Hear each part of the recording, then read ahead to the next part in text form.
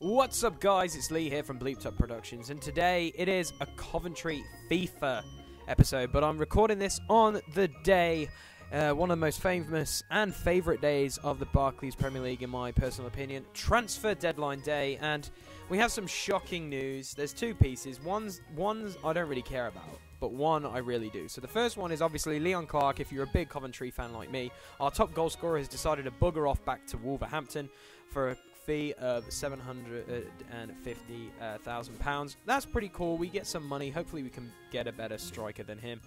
But yeah, Leon Clark's gone, so I'm worried about how we're going to score goals this season in real life. But the saddest part of transfer deadline day, if you know me personally, one of my favourite players in the Premier League, Yohan Cabaye of Newcastle, has gone to Paris Saint-Germain. I think that's an amazing move for him. Paris Saint-Germain are an amazing team, but the Premier League have lost a world-class player, and I am really, really upset about that. And yeah, I was actually going to buy a Newcastle shirt at the beginning of this season with Yohan Cabaye on the back, so I'm kind of happy that I didn't now. But anyway, goodbye Yohan. Wish you all the best in possibly the worst league in the world. Anyway, moving on, guys, I want to thank you for all your support on these past episodes. If this is the first time you're actually watching this episode, why don't you click the thumbnail on the screen? That will take you to the playlist so you can watch it from episode 1. But anyway, moving on with today's episode, Fighting for Pride. Episode 4, we are against Liverpool, and I can tell you now guys, Liverpool are a very strong squad. So in the press conference I decided to motivate our boys because we needed it. And this is game 10 already in the Barclays Premier League for us, and we are against Liverpool. Like I was saying, Liverpool have a really good squad. They have Luis Suarez, Daniel Sturridge, you know, scary players, Coutinho, yeah, and we are away at Anfield. Ugh, I can tell you now, I was a bit nervous coming into this game. Even though, you know, we have EB, the youngster from Liverpool, making his debut against his former club. But look at that for a signing. Liverpool have signed Benzema. What the heck? Anyway, moving on, we're going to pick up the action at 9:11. Oh, awkward. Anyway, Kelly drives it in, and Benzema here picks up at the outside of the box, has a shot, but our keeper is equal to it and runs and grabs the loose ball. Luckily enough, Benzema is going to be quite a man to handle today.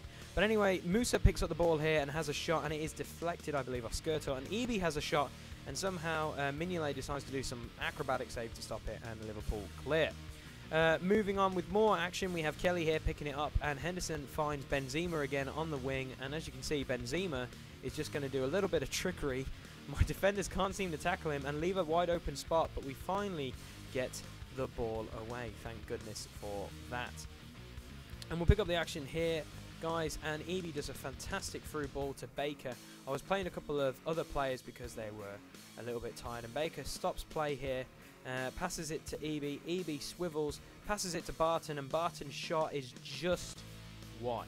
It hits the microphone at the back of the goal to the side, and it is 0-0 at half time. Going into this, guys, I was happy. If I get a point, I'm happy. That's all I was thinking at this time. So we'll watch it straight from the kickoff, and Liverpool pass it back to Lucas, but Lucas loses it to Eby, and Eby is just going to turn on the jets. As you can see, Musa passes it to Marcus Lopez. Bang! What a goal on the 47th minute. Eby drew the defenders away, but Lopez just filled in that hole, and Bob's your uncle. We are 1-0 up against Liverpool. Oh, fantastic through ball there by Frank Musa, and what a finish by Lopez. He's been a classic signing. But look at this. Luka Modric as well. Liverpool in real life, and they've got Danny as well. Look, they bring on Danny as well. Liverpool have a phenomenal squad.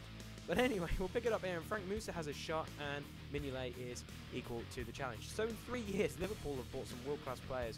But as you can see, we bought on some players because our team was actually tied. And as you can see, we get a bit of cheese, and Sisso is through. but Webster there blocks it, and we clear. Thank goodness for that. But we have a corner on the 90th minute. It is whipped in, and Skirtle's there, but it's an acrobatic finish to clear away. And then Modric has a shot which is miles wide, and he is furious. And that is how the game ends, guys. We take a 1-0 win against Liverpool. It was very finger-biting towards the second half, but we'll take the win nonetheless. And our second game is against Chelsea. Another big team in this episode, and I decided to motivate the boys because they need it. And it is game 11 in the Barclays Premier League, and it's against Chelsea. And we've seen Chelsea already in this season, and I can tell you, they're a scary squad. In the transfer deadline window, they're signing everyone, just like Man City. But they played an actual weak-ish side against us. I don't know why this happens all the time, but it just seems to happen in FIFA quite a bit when you are a low-ranking squad. And as you can see, we are second in the Barclays Premier League, and Chelsea are fifth. So here we go, we'll pick up the action here, and Moses passes it to De Bruyne here, and De Bruyne passes it to Mandzukic. I think that's the guy, Mandzukic? Yeah, Mandzukic from Bayern Munich. He used to play there, but obviously Chelsea bought him. And he has a shot, and it just goes wide, lucky enough. And we'll pick up the action again, and Ramirez loses possession here, and Christie passes it to Musa, and Musa is one-on-one with the keeper, and the keeper does a fantastic save. I believe they brought back that keeper from Atletico Madrid. I think it's Gutierrez or whatever his name is. But from the throw-in, Fleck finds Musa, and Musa does Luiz, but Musa can't find the back of the net, and on the replay, it is just millimeters wide. Look at this. He does the player and just misses. Couldn't even hit the post. But here we go. We've got Chelsea again on the attack, and Moses finds Mandzukic, and Mandzukic finds De Bruyne, and he is going to rocket one into the bottom corner. And on the 18th minute, guys, we are 1-0 down against Chelsea. Scary times indeed. But here we go. We have the replay, and he just volleys it into the back of the net. And Mandzukic again plays in De Bruyne, but De Bruyne does some sort of back kind of turn for some weird reason, which helps us out, and we get the ball back. But here we go, we get an opportunity on the 32nd minute, and Lopez finds Fleck, Fleck to Musa, Musa to Fleck again, and Fleck has a shot, but it is saved by the Chelsea keeper once more. And here on the 37th minute, we'll pick up the action here, and Fleck has it, and it's a through ball to Musa again, and Musa has a shot, and it hits the outside of the post. That was a perfect opportunity to equalise, and Musa straight off, and bang, straight off the post. Unfortunate, but we go into half-time 1-0 down, and I don't expect us to win because Chelsea have a really good game, but we're going to try. We're going to try. We shouldn't be beating the big teams, but somehow our team spirit is phenomenal. And Gold here finds Ebi, and Ebi finds Musa, and Musa to Gold, and Gold, bang, puts it in the back of the net. And obviously, with this celebration, as you can see, guys, he starts mocking the players. He's probably mocking me because I probably chewed them a new one in the dressing room to say, guys, get your fingers out. We need a score. And Gold does, and he's been playing phenomenal for us this season. And he finds the bottom corner. And we'll pick up the action here, and Lopez does a fantastic ball to Gold again, and Gold is just going to drive wide here, cuts inside, and has a shot, and the keeper is equal to the save again.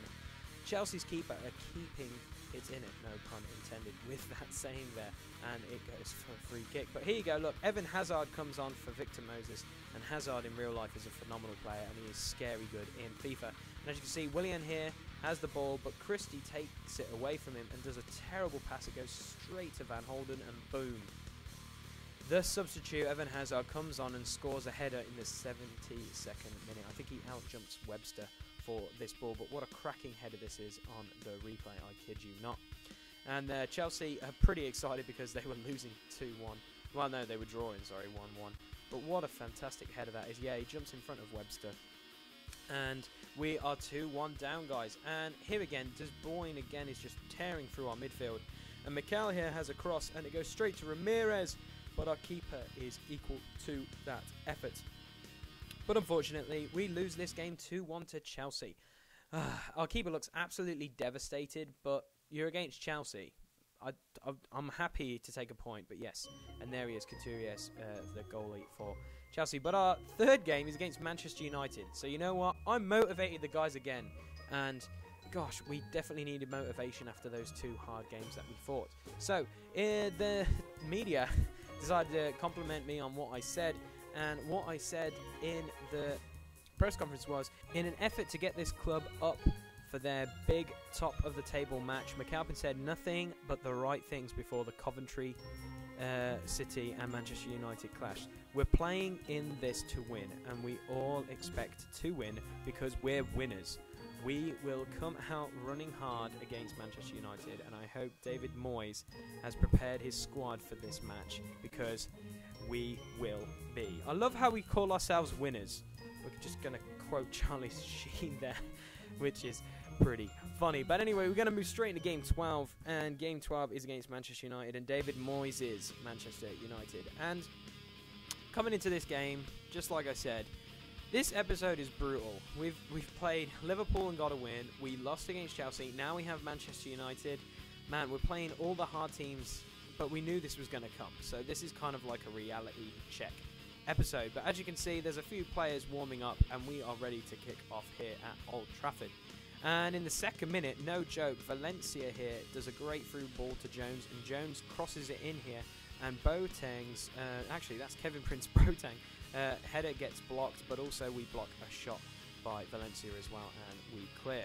But here we go, from a throw-in, Gold is straight to it, passes it to EB, and EB finds the bottom corner on the 10th minute. I don't know, it's something about these throw-ins, the players just seem to throw it, and if you get in, you can easily take the ball and score a goal. And look at that, Gold, lightning quick, through ball to EB, and EB takes no chances and just hits it first time and has a cracking goal. And here he goes again, has a shot, and it gets blocked this time by the defender, and it goes out for a corner. And from the following corner, Gould is going to take it. It is not properly cleared by Manchester United, and Fletcher finally brings it under control, but Barton tackles him and he goes nowhere. So we'll pick up the action again here, and Jones again causing us problems here on this side, and Valencia does I think that's Adams. He does Adams like no man's business, crosses it, and what a defensive block by Clark. Boateng had an effort, but it came off Clark's head, and they get a corner. And from the following corner, it is whipped in, and somehow Boateng gets it, but doesn't decide to shoot, so Barton dispossesses him, and it goes out for another corner, which goes to nothing. So here we go, we'll pick it up. It's stoppage time in the second half. Gold is unleashed, and here we go. Marcos Lopez is not tall enough to get his head on that, but they do not clear it, and it comes to EB. EB, still EB, he has a shot, and Manchester United eventually get it cleared, and that is going to take us all the way to half-time. So we are 1-0 up at half-time at Old Trafford. What a victory this could be for us. And you know, coming into the second half, we were buzzing. And as you can see here, Musa gets dispossessed. But Gold, look at that. He's just a workhorse. Wins it back for us. And Fleck does a fantastic line ball to Christie here. And Christie does a nice little cut in. He crosses it, and it goes to EB. And EB's header is straight at De Gea. But it isn't cleared properly. And Marcos Lopez here is just going to take his time. Has a shot, but it is deflected.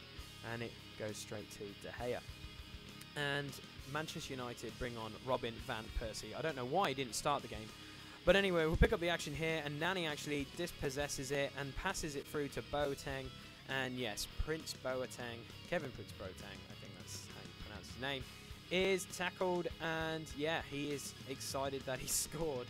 And he gets tackled there by Fabio right at the end. It looks like he's going to get impaled on a camera, which is quite comical, which we'll get back to in a second. And yeah, look, the Fabio tackle, look at that. He's going to land on those press people and probably kill Boateng and injure him in the process. But anyway, moving on, we have a great through ball here by Evie to unleash Barton, and Barton crosses it, and Musa is there, the top goal scorer for us in the league so far.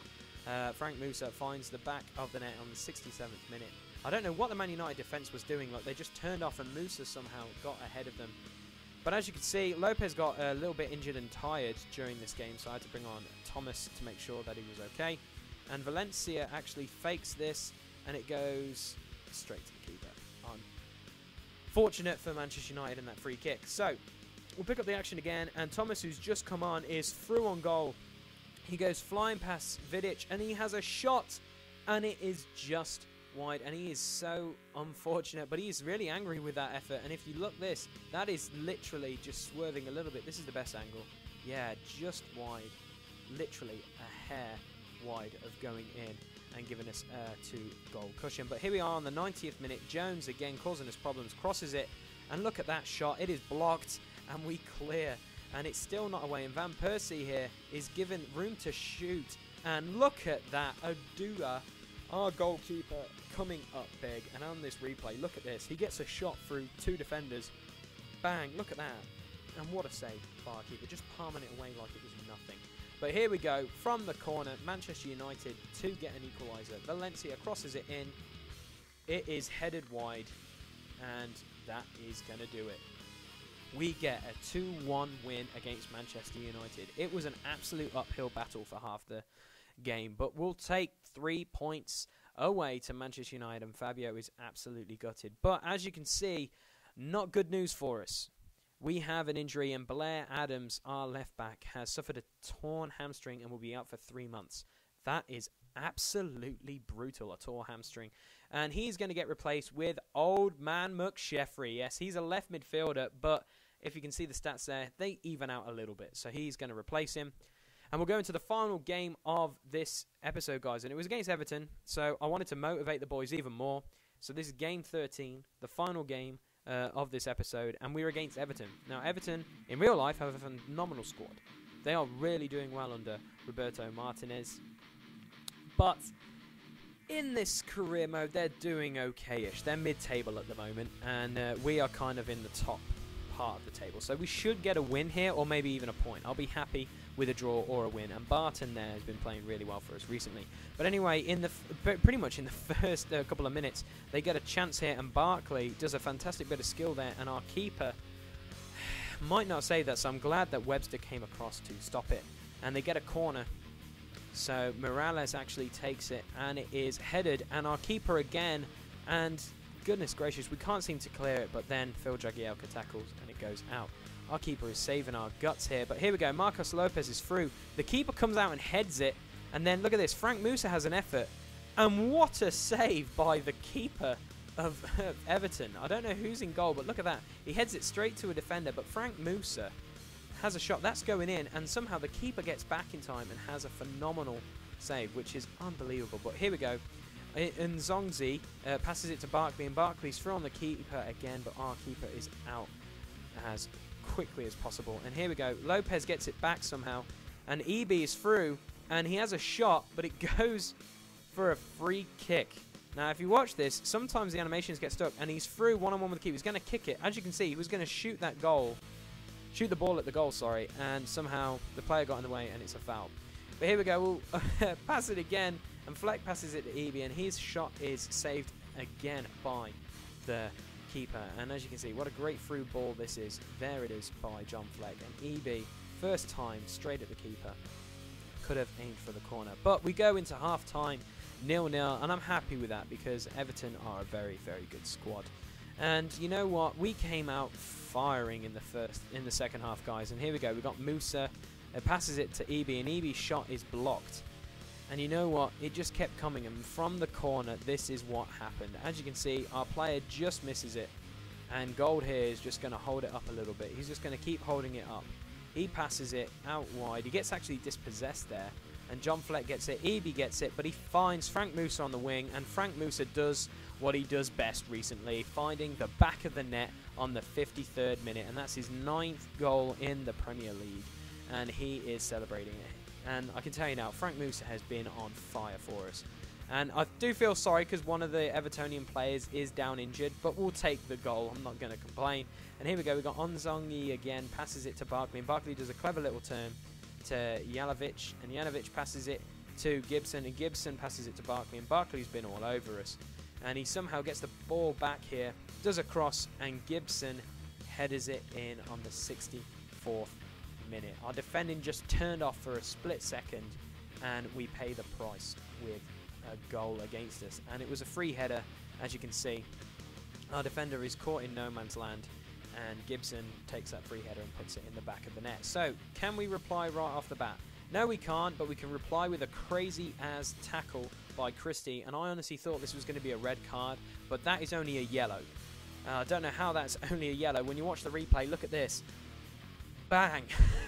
The player goes flying, and that's only a yellow card somehow. But anyway, we pick up the action here, and McSheffrey is trying to tackle Morales, and Morales does a beautiful through ball to Fellaini, and Fellaini has a cross, but it is cleared by Clark, and then Nzongzi has a shot, which is, yeah, that's going nowhere near the goal. But we'll pick up the action again on the 82nd minute. Look at that. John Fleck is through. He is through. He crosses it, and Musa is unfortunately out of range with his head. And then Barton picks it up here, does a horrible touch. It comes off his bum, and Everton get the clearance. And that's actually how the game is going to finish, guys. It finished 1-1. We get a draw. We get a point against Everton, which is pretty good. I wanted to win, but they played really well. Their defence held us back. And as you can see in the Premier League at the moment, Man City are atop, Man United are second, we are now third, Chelsea are fourth, Newcastle are fifth, Spurs, Everton, Fulham, Liverpool, Stoke, Arsenal are still in 11th. I don't know what's going on with Arsenal. Aston Villa, Sunderland, Wigan, West Ham, West Brom, Southampton, Hull City, Norwich, and look at that, Swansea still bottom of the Premier League. What is going on? But as you can see, we're still in the hunt for everything, but the two teams that shock me the most are Swansea and Arsenal. What is going on with those two teams this season? But as you can see, here we go, we've got the Barclays Premier League stats. There it is. Musa at the top with 9, Van Persie with 8, Falcao with 7, and Sinclair with 7, and Janovic with 7. So we're up there. Frank Musa is beating Robin Van Persie. Only in FIFA is that possible. And as you can see, we're going to assists, and it's Gold with 6, Musa with 5, Kabul for Tottenham with 5, and Young with 4, and also Sissoko with 4. And then, as you can see, clean sheets, De Gea is up there with 8, followed by Hart with 6, Seguru, who's probably the keeper we played against just in Everton, was 6, then followed by Krul, and then followed by Carson, who is for Wigan. But here we go, we wanted to do a squad report, and as you can see, our keeper Adua is playing a rating at 67 at the moment. Christie is at 75, he's got a +2. Webster's gone down 1, but that's because he's getting on a bit, I think. Then it's Jordan Clark, he's playing at 71. And then it's Old Man McSheffrey at 61, staying neutral. Ryan Gold there, look at that, playing at 69. Yeah, not going to make any jokes. John Fleck there at 75. Then Lopez at 73. Barton also at 73. And as you can see, the stats for all these guys have been increasing. And look, EB is at 68 with a lot of pluses and going up. And there's Frank Musa. He's playing at 73. Baker's gone down 1, but that's because he's going to retire at the end of this season and he's old. Steffler I haven't even used yet, but he's a 17-year-old striker I have. Garner I haven't really used, but he's gone up by 1, so he's at 61. Daniels is on 62, and I haven't really used him as well. Thomas has come on and off the field, and he's still at 63. Backup keeper Emery is... yeah, 67. Leon Clark, the traitor, sorry, still bitter about the transfer deadline. He is at 67 now because he's getting on a bit. Al Shawaran, or however you pronounce it, is at 57. I haven't played with him much. Blair Adams, who's injured, is playing at 70. And our backup keeper, McGovern, is at 61. And that's all we have time for this episode, guys. So... if you're new to this channel and you've enjoyed it, please leave a like, and why not subscribe? You can click that subscribe button there, that would be much appreciated. You can also click the button below it, which will take you to my channel so you can see all the other content I do. On the screen as well, you can go back and watch last week's episode, and if you're watching this and... you know, the episode's out, you can click on the next episode to take you to the next one. You can find us on Facebook and Twitter, so find us up on that, guys. Until next week then, guys, take care, have a good one, and yeah, I'll see how we do in the next episode.